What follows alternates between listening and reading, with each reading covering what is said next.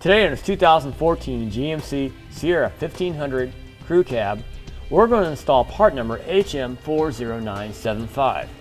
This is the Pollack 7 and 4-pole trailer connector socket with mounting bracket.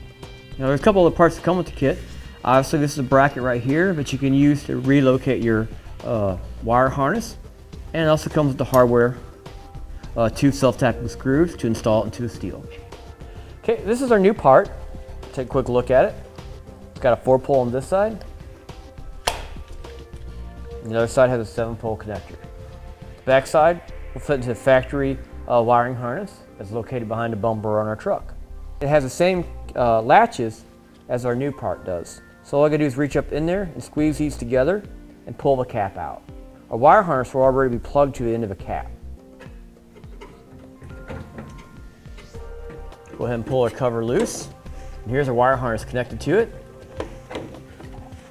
Okay, now to disconnect the wire harness from the cap, we have to go ahead and loosen up the gray lock right here. We'll push down with a small screwdriver and a tab here and pop it loose. And then we can go ahead and push down on the black section to unlatch it and pull it apart. Now before we go ahead and put our new connector on, it might be a good idea to add some dielectric grease to the connection points. We're using part number 11755. This is electrical contact grease from Lube-O-Matic. All right, we'll just go ahead and take our connector and just line it up and push it into place.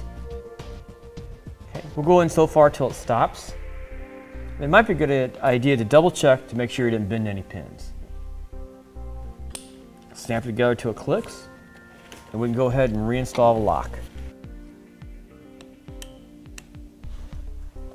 Okay, this whole assembly will just simply snap back into place.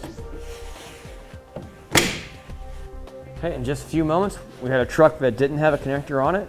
Now we have a 7-pole connector and a 4-pole connector hooked up to the factory wire harness.